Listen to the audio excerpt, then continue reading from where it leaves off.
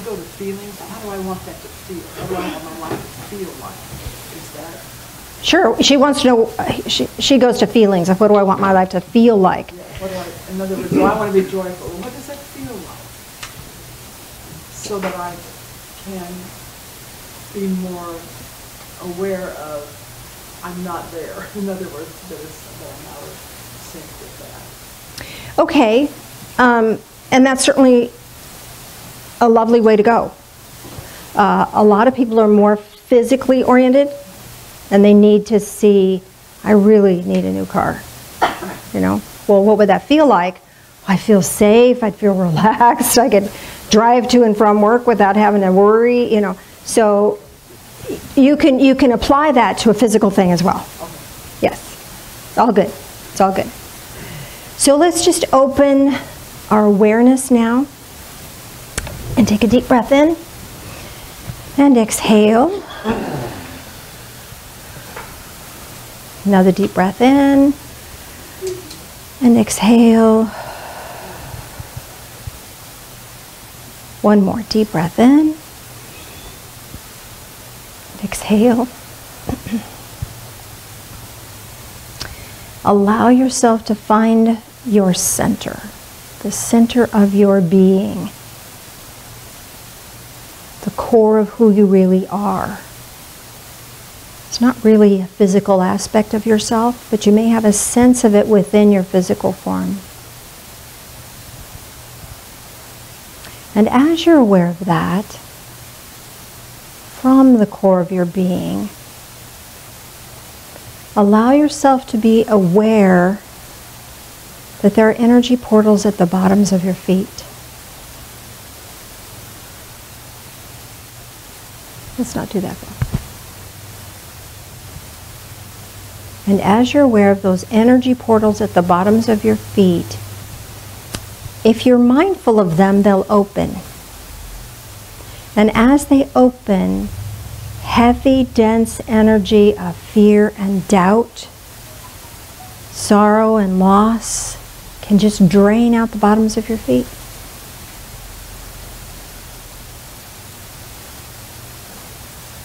At the same time, you can send an anchoring energy, an anchoring thread of awareness deep into the earth.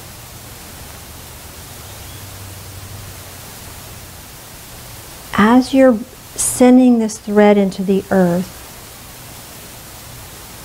you can tie it onto a very large rock beneath the surface. Maybe it's crystalline structure. Maybe it has a color. Maybe it's amethyst or topaz or some other crystalline structure. Whatever you're experiencing is what is right for you. And allow that thread of light to remind you that you're a physical being. You're walking in a physical form.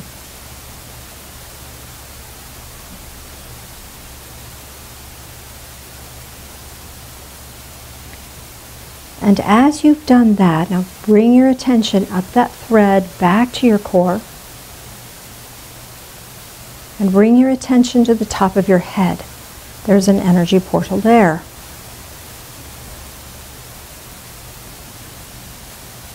As you're mindful of that, as you're aware of that, that also opens like the eye of a camera. As that opens, this opens your connection to Divine Source, whatever that might be for you, whatever word you use for that.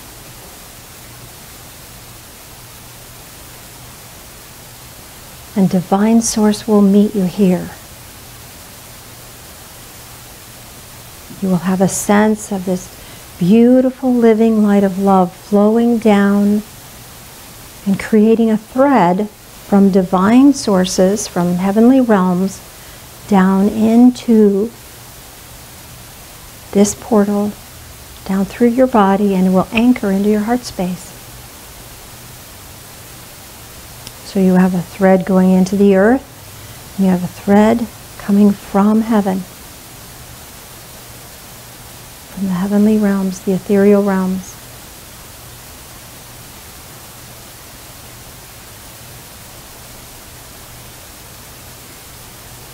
And now there is a question or a concern, a worry or a fear that's been on your heart, maybe a situation you're not really sure what to do with, a concern.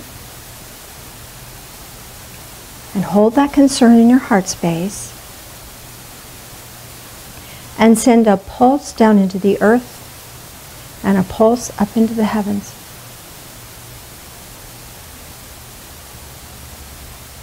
And know that you've been heard.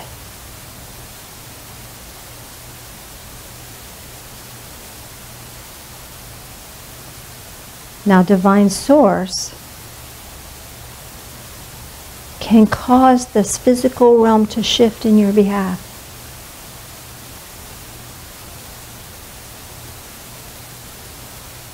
And see an echo now returning back from the heavenly realms back into your core. So as you pulsed out, and that pulse is coming back.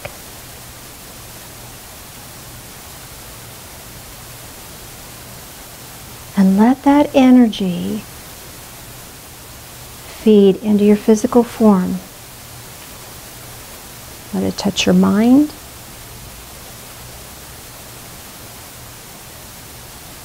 Clarifying your purpose for you, your purpose in each moment, because your purpose may change from moment to moment.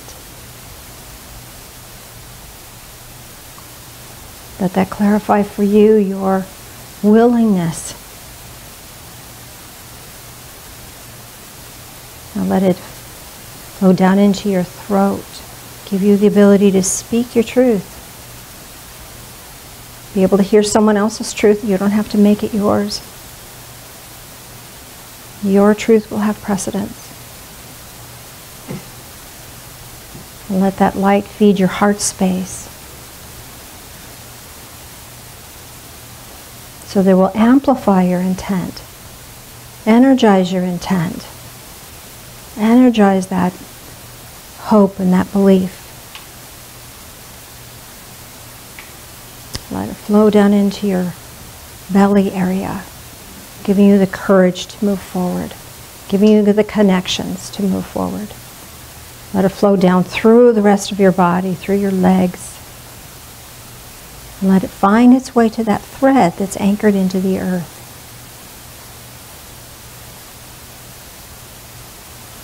And now feel another pulse of energy flow from heavenly realms through your body, deep into the earth.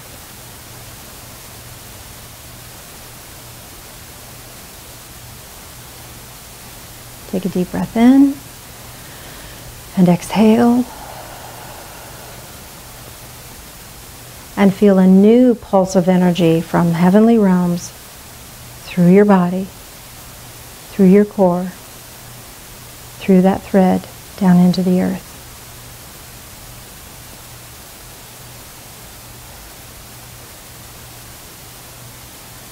And now, while that is functioning, while that is anchoring you into this physical plane as a living being, and while that is anchoring you into the spiritual realms, because you're a spiritual being that's inhabiting and living in this physical form, while that's doing its work, let's take a little walk in our imagination. Allow yourself to find your way onto a pathway.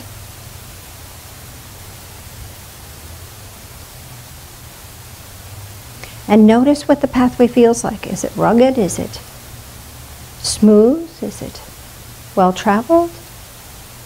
What does your pathway look like? What does it feel like to you? Know that it may have spiritual significance for you.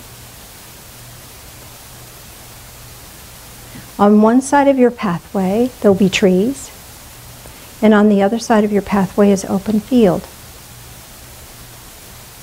And notice whether your trees are on your left or the trees are on your right.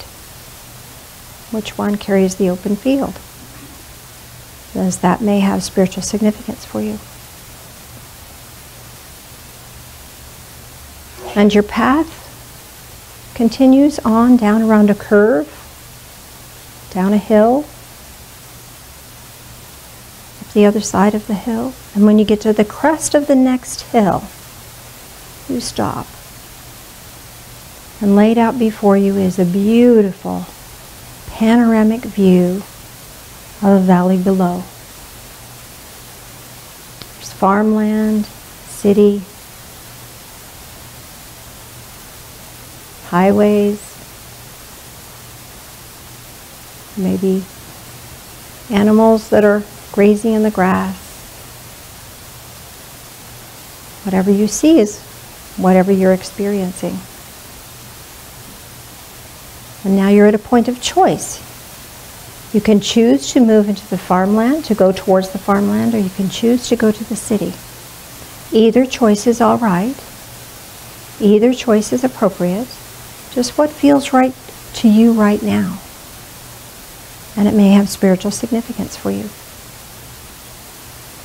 And as you begin to descend the hill on your pathway towards either the city or towards the farmland, you notice that there's a tree along the way. A big tree. Perhaps it's an oak tree or a pine tree. Very large tree. And you decide to just sit in the shadow or the shade that this tree offers. Maybe there's a bench there. Maybe there's just a fallen log or a rock, or maybe just moss.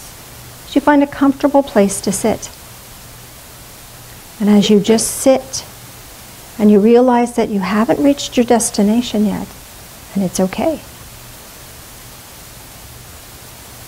And you don't know what's there for you, and it's okay. And you feel safe with not knowing, because you know you've made your choice. You're on your way.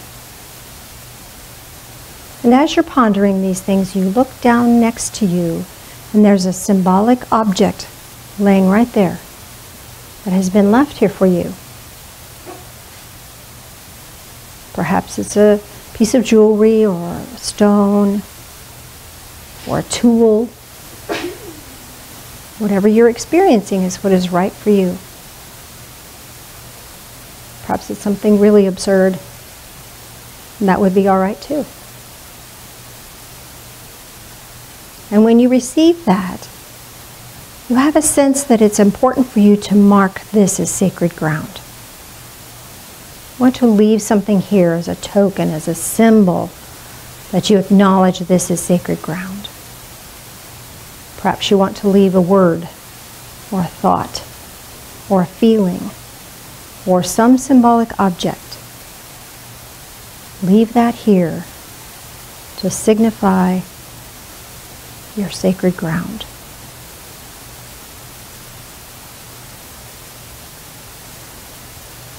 And after you've left that symbolic object, allow yourself to continue on your pathway, but your pathway doesn't lead you to the city or to the farmland. The pathway actually leads you back into the here and now, back into this time and space. It's like you step through that vision back into the here and now, back into your physical form, aware of the clothing that you're wearing of the place that you're sitting. Might want to take a deep breath in, stretch a little bit, wiggle fingers, wiggle toes. I'm going to let you sit with that for just a bit. Mr. Phil, if you would assist me, please, sir.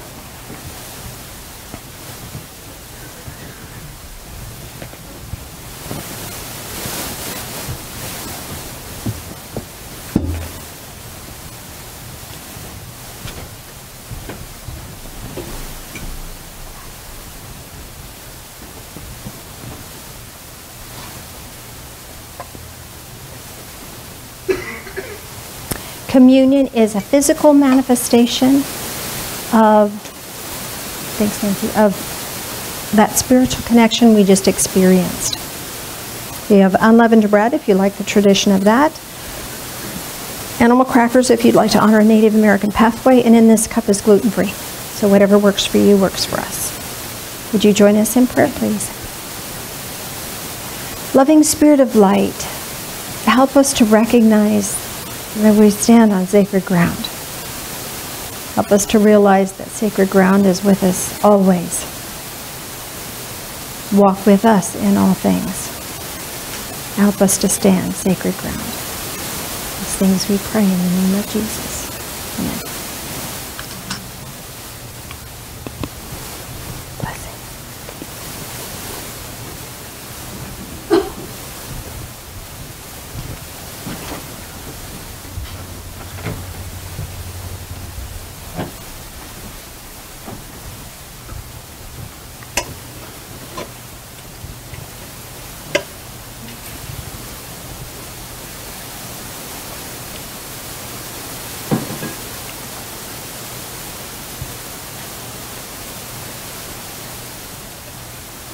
Are we good, Nancy?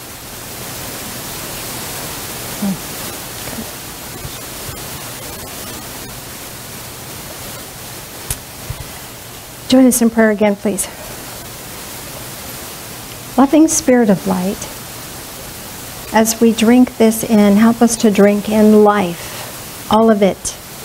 Help us to recreate for ourselves new belief, the new power of our intent. The power of creation. Help us to be in the flow. These things we pray in the name of Jesus. Amen. No, we're okay.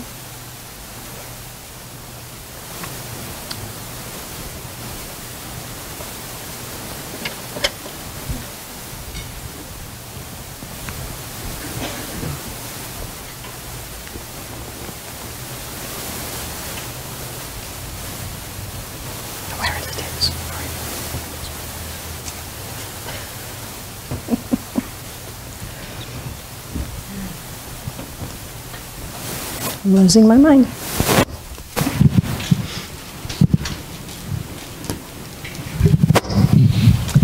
It's just weird.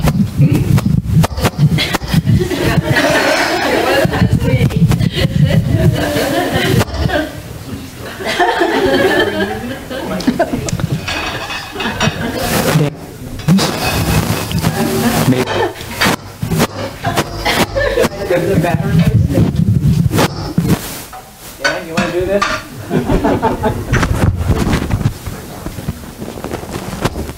Shouldn't be the battery.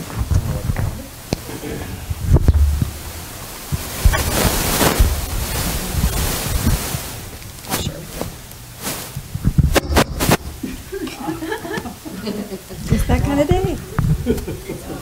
It's all good. We all place different value on the experiences that we have here. But there is value. And there's value in this as well, because what it does is help us continue this experience. So as it goes around, pray if you can, give if you will, and be blessed. Amen. Thank you.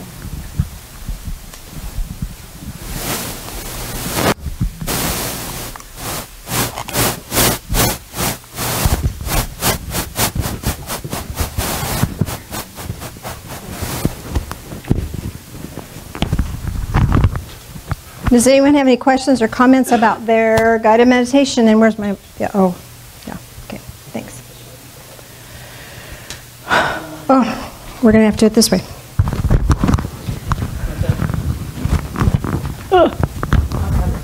You come up here.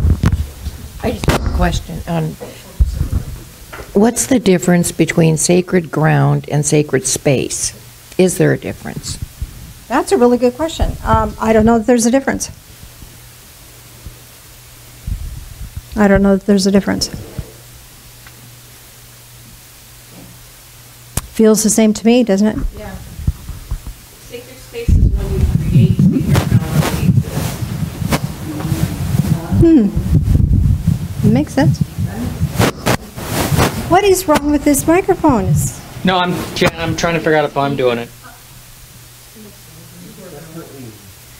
Okay. Any other questions? We're just running through a lot of energy and it's... Yeah, I would believe that. All right. Any other questions? Questions or comments? I'll walk this one back. We have a wired mic somewhere. Not that so much I have questions, just want to tell you what I saw. At first, I thought I was on a path towards the ocean because it was sandy and very smooth. And then I saw the trees, which were on my left.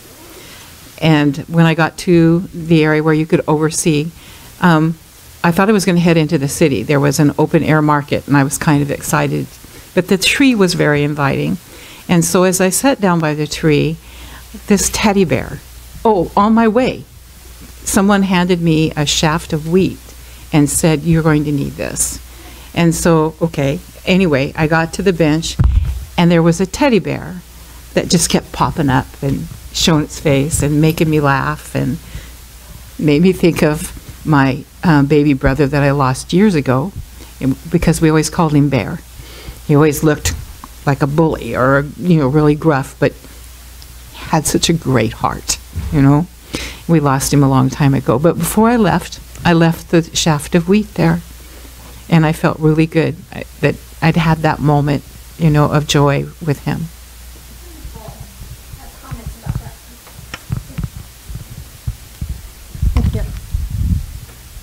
So, shaft of wheat often represents productivity. The fact that the trees were on your left, correct? You've already gone through the hardship. It gets to be easier from here. Okay, so if the trees were on your right, there's some big stuff coming up. Doesn't have to be bad. It's just know that you're not going to see as clearly. How many people have the trees on their right? Oh, crud.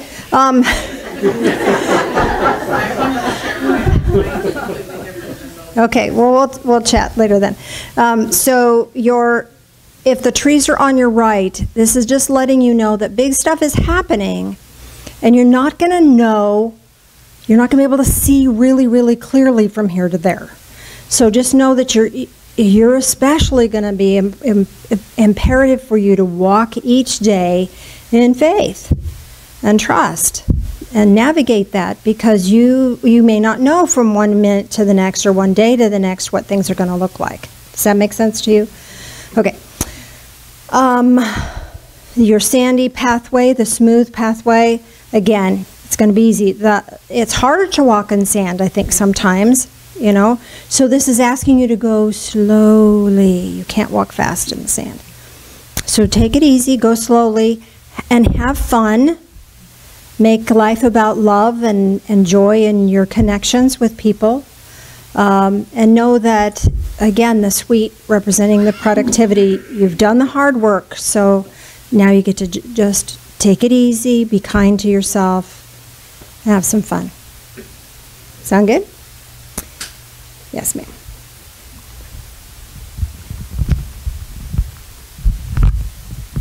I didn't have a tree. My path was white rocks, and I didn't have a tree. It was a meadow, and a fawn with spots on it came right up to me and sat there with me, and there was an acorn sitting there, and the fawn followed me back down the path.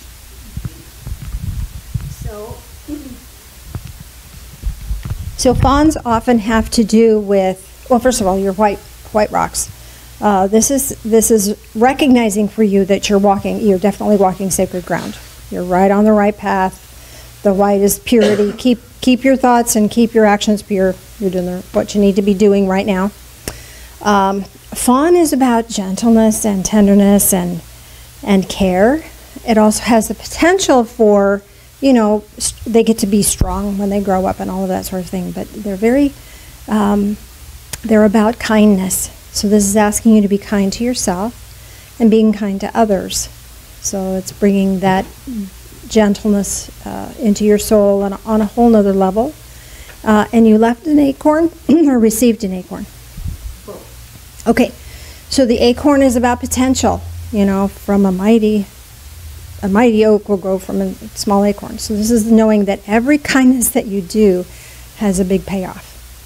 You may not get to see it down the road, but that's not your business. That's up to God. Your kindness is making a difference, and just know that. Does that make sense? Okay. Let's get a couple up here. Hi. I was on an orchard road, and my trees were on the right, and my field was on the left, and I came to this big oak tree that had a tree house in it. So I climbed up into the tree house and sat there and meditated for a little bit, and then got down, and there was a cross at my feet, and I carved my name in the tree. That's what I left. Awesome. Okay. So, lots going on with that. The treehouse represents, or it feels to me it represents, you have to check with your inner ring true to make sure it feels right to you, but it feels like this is your childlike wonder. Like some aspect of your childhood, you didn't get to play as much, or play was just not allowed. So you get to reclaim that childlike wonder, that joy of living. So that's being brought back to you. When you got down, what was it you found? I'm sorry. A cross at your feet. Okay, so this is just confirming your faith for you, that's really going to be supportive for you on your journey. And carving your name, you're going to leave a legacy. You will not be forgotten. You came here to do some stuff, and you will do it. Does that make sense? Feel right? Okay.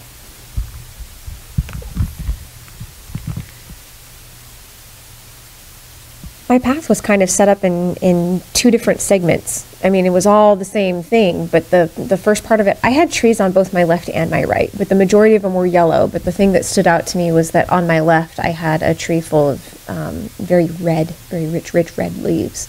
And then when I got down to the end of that, I guess that aisle is when the path was just open and heading down into the valley off to my right.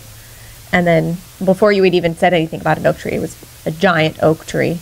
And sitting down at the bottom was just a little squirrel, and he gave me an acorn, and I gave back a little pink ribbon, it was tied into a bow. It almost kind of reminded me of like the little bow that they glue on the baby's head at the hospital, and that's what I gave back. Okay. So the fact that your trees on the left were yellow. No, they were red, bright red. They were bright red. And then the ones on the right and everywhere else were yellow. Everywhere else was yellow. Okay, let me check on that for you. So yellow is joy, so there's a lot of joyfulness. The red and the joy both have to do with fall. So you're letting go of some things that you don't need anymore. The red, the bright crimson color, this is about, and that was on your left? Mm-hmm. Okay, so there's some things that you maybe have gotten fired up about in the past that you're no longer necessarily needing to get fired up about. So you can kind of, again, let them go. Just be aware of them. There's nothing wrong with old dreams or hopes or passions or whatever. Just know that they're there and they're moving on and you're ready for something new. And then you step out into the open space. You found an acorn and left? A little pink bow. Pink bow. Okay, so the acorn again is about this potential. You're ready to do whatever you need to do, and you've got all the tools that you need are coming to you as you need them. And the little pink bow, again, this is about innocence. This is about a new beginning, about new thought. And because it's a bow that would go in a baby's head, this is a new thought that is going to guide everything else. And the pink has to do with unconditional love,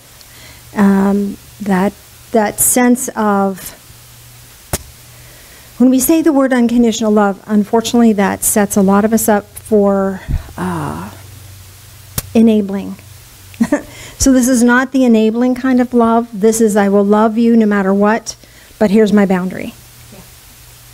So it's loving, but with a safe, clear boundaries, and having that love gifted back to you. So you'll be loved and be loved. Does that make sense? Yes. All right. Okay. So we have several more, but we're just about out of time. Why don't you see me after